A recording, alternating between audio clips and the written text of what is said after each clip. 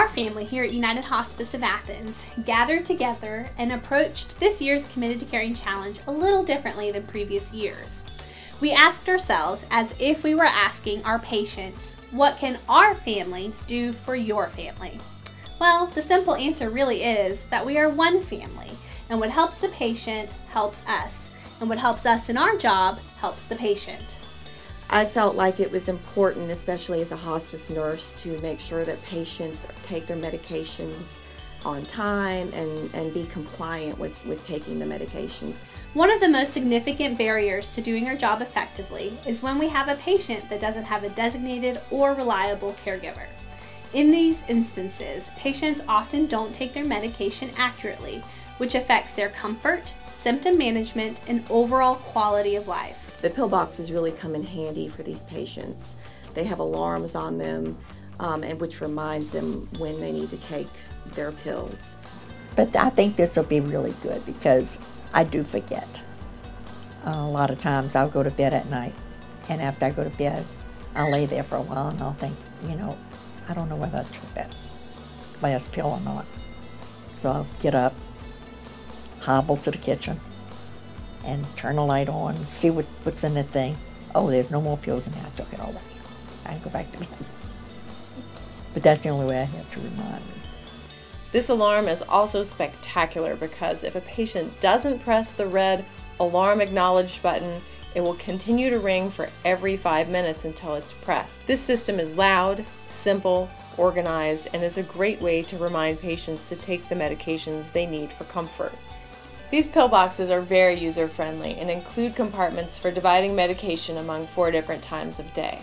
I believe it makes my job a lot easier because I'm not there all the time. I'm only there maybe twice a week. And when they take their medicines without me being there, I feel like they are going to manage their symptoms a lot better.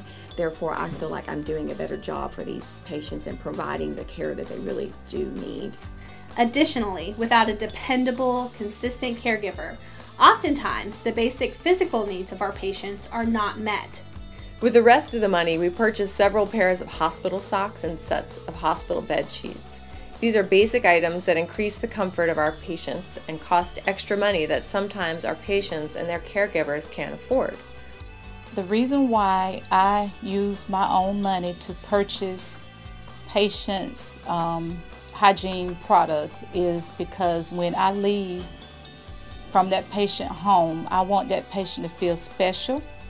Since dignity, respect, comfort, and a peaceful passing are fundamental to what we do here, it is just as much our responsibility to aid in meeting one's basic needs as the individual or caregivers.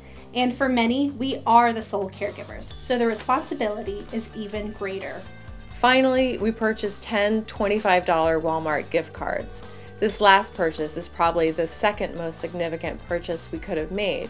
It's impossible for a patient or loved one to healthfully go through the dying and grieving process if they're hungry, if their home has a bug infestation, and if they're inadequately dressed.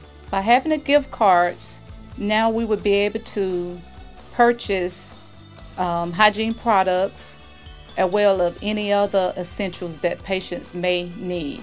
So, it was decided our 2014 Committed to Caring Challenge would focus on enhancing our capacity to serve as that caregiver to our patients and increase the likelihood that they take their medication properly, thus having symptoms and pain more managed, as well as providing ourselves with the resources to provide for our patients' basic needs when they or their caregivers cannot do so themselves. Already, these items are making a difference for our patients and their families. For many patients, we are the only family they have, and for some patients who have families, they have very limited resources, so we play a vital role in their care and their lives. Their needs are our needs. Their family is our family, because we are one family, united in making a difference. I've got some wonderful people working with me. Since the first time I started with all of you, it's just been wonderful. I couldn't ask for better care.